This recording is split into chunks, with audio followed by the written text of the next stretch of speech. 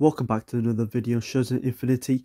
Now, recently on a visit to the city bath in England, something caught my eye and it really fascinated me because it corresponded with many of the things that I've been researching recently. And that is to do with the mud flood theory. Now, in my mud flood video, I explained how I've been traveling around Britain and seeing many of these houses that seemingly, are out of place, as in they have basements that don't look like basements, but it's underground, as if the basements was the original main entrance to the building. Now, what even more caught my attention, and I'm going to show you the video clip that I recorded, is that you will see a basement, so underground, and then under that one is another basement. So this kind of, I don't want to say it proves or gives evidence, but it's something that you have to question about. If there's already a downstairs, okay, we just call it a basement. There's another basement, so what's that? So now I'm going to show you guys the video clip that I recorded.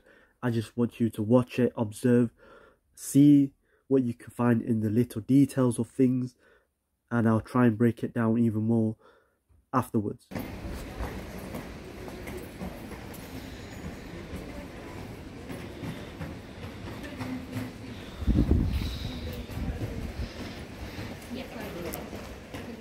A little detail that I want to point out is that the windowsill that you can see on your screen right now, there seems to be remains of metal bars, as if the metal bars used to be there to presumably protect the window and prevent things or people from breaking in. There are other buildings and neighbouring houses that do have the metal, bars still up.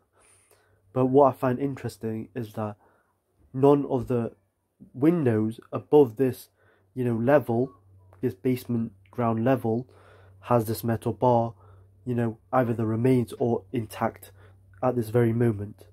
The wall you can see there also looks older than the building itself, so something to question about as well. Thank you for watching the video. The support is very much appreciated. Let me know down in the comments any thoughts on this. Till next time, guys. Peace.